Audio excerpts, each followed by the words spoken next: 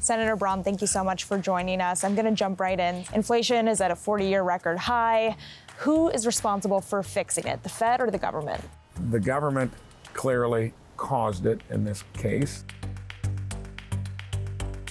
Some of it a little bipartisan, and that the uncertainty of COVID, we did a $4 trillion package, and you can't shut the supply side down, which we did as a government, and then just throw all that purchasing power into a constrained economy. That's instant inflation. I wonder if the small business owners in Indiana did benefit from stimulus, from PPP loans, and how you square that with inflation. It's kind of like bragging about the gas prices coming down when you did everything policy-wise to cause it in the first place. Yes, small business had to be thrown a lifeline because government shut them down. But you got to remember, those businesses wouldn't have needed the PPP program. We wouldn't have needed extended unemployment benefits if we had just done it a little differently. What is a single policy move that could be made to help consumers who are struggling today? Quit digging the hole deeper. Forgiving $400 billion worth of student debt, that was a really questionable policy move.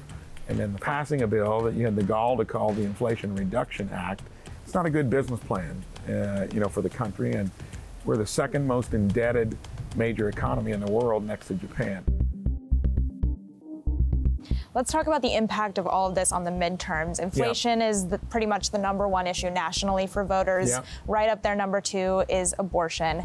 To what extent are you concerned about how Republicans will perform in November, given the pullback in abortion access? Well, let's look at November, which I'll get to in a second.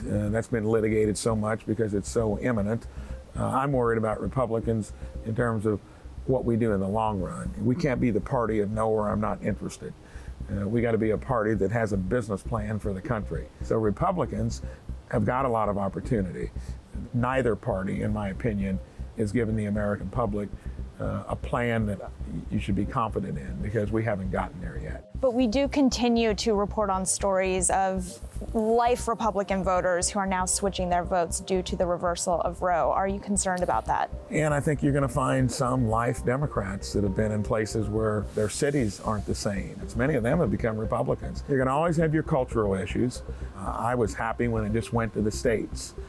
I think that's where it probably needs to be litigated anyway, on things that we can't agree with. I've got my views on all the cultural issues, but a little libertarian in nature, and I think much of the younger generation is that way too.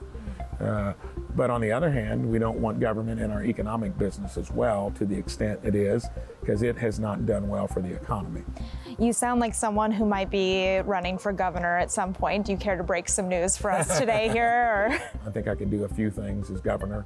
Here, I'm mostly talking about it. All right, well, I'll take that then. Thank you so much, Senator. Really appreciate your time. Thank you. You're welcome.